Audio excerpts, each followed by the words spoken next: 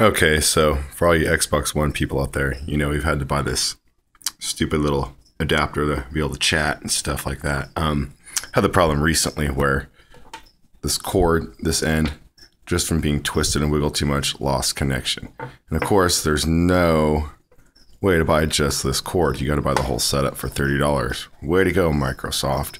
So what I did is I found a way around this problem to prevent it from happening.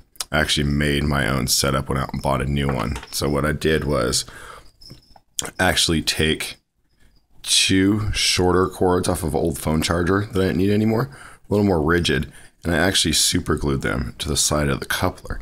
And it does a couple things. It prevents it, as you can see here, from being tugged. You can pull this as hard as you want and it will never actually pull on your cord itself.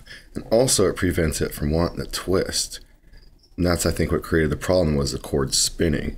Very simple task. I just super glued it, the cords to there, cut them the right length, so it's got a little bit of a loop within the stock cord. And as you can see, I mean, you could pull super hard and nothing. So that's been my little fix, and it seems to work pretty good.